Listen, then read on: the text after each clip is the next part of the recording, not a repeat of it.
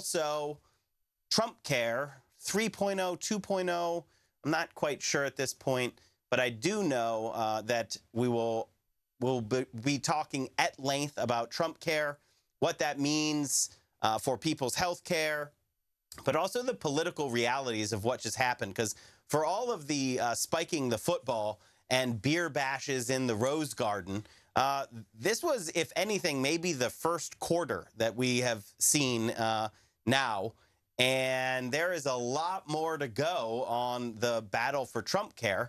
And it is a very interesting story. I want to really walk through what the next steps are going to look like. And to me, it is seeming more and more that Trumpcare is going to be Donald's Obamacare.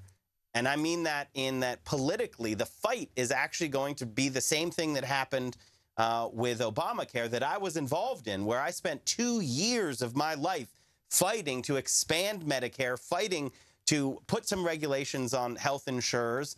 I was fighting to have a public option as a step towards single payer. And it was such an arduous journey. And I spent 2 years of my life, but I probably lost about 6 years of my life on the back end during that fight. And what we came to was Obamacare, which, you know, it wasn't perfect. It wasn't Medicare for all, which also won't be perfect. But Obamacare was a step in the right direction. I knew personally that I was fighting to expand Medicaid, that millions of people who didn't have health care would have health care. And that was what when I would dig deep, you know, on the late nights when we were working and through this grueling process, that's what I knew I was fighting for. And that's what drove me. And it's just, I can't quite wrap my head around, like, where do the people who are pushing Trumpcare, when they dig deep, what are they digging, right? Like, I got to work late again to make sure that 24 million people don't have access to health coverage, and children with pediatric cancer will not be able to find coverage because their premiums will be skyrocketing. Like, what is it that drives the people who are fighting to rip healthcare away? And I'm joined in studio by Wendell Potter to talk about that with me, who also was fighting on Obamacare at the same time, and know that it was a really grueling process. And now I think that Trumpcare is going to look similar to that fight with Obamacare. So these are all the topics that we're going to try to cover in the show today. And we'll start off with Wendell Potter to talk about Trumpcare. And I kind of want to test my thesis with you if you think this is going to look like the 18 months or so that it took, right, to get through the whole process for Obamacare. I do. I absolutely agree with you, unless we see members of the Senate just shutting it down because they would recognize that what is coming over from the House is such a catastrophe of a piece of legislation that it might not go on that long.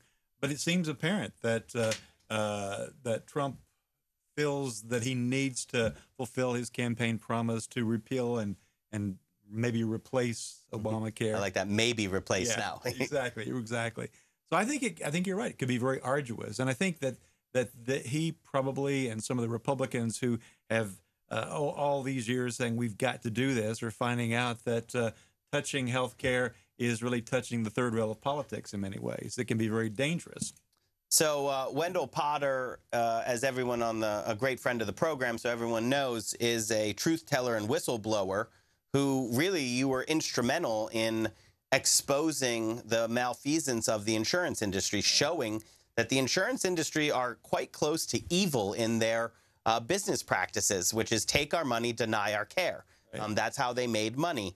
Obamacare did many things, but some of them were actually just regulations on the insurance industry to just take away their worst practices. Exactly right. Like pre-existing conditions. That's exactly right. Some of the biggest benefits of Obamacare were the additional regulations that were so long overdue.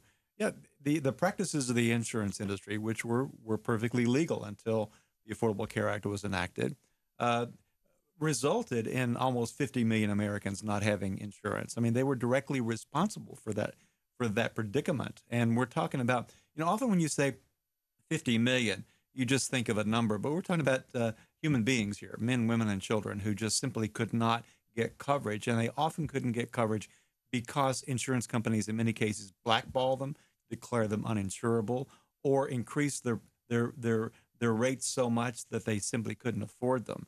So that's why we had such a problem. And it's why it was so important to address the practices of the insurance industry first off. So the arduousness of the process that we went through is the House just passed. Let's do Trumpcare.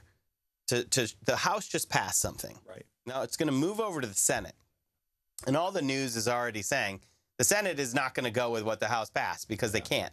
That's pretty normal that the House and the Senate pass two different things because they're two different bodies. Very typical. And then there's a third thing that happens, which is the conference committee, where you take these two different things and you kind of mush them together, and a selection of senators and a selection of members of the House are in that conference committee, and they come up with a bill that is a blend of the two. And then that bill goes back to the House and back to the Senate for another full vote on the floor. Exactly. So, I mean, that's the process. They just had a beer bash in the Rose Garden, right, with that whole mission accomplished thing going on for the first, and maybe you might disagree with me on this one, but I think the House is the easiest of them all. Like they're right. It's like they're celebrating, and it took them 3 tries to get it through the House. So,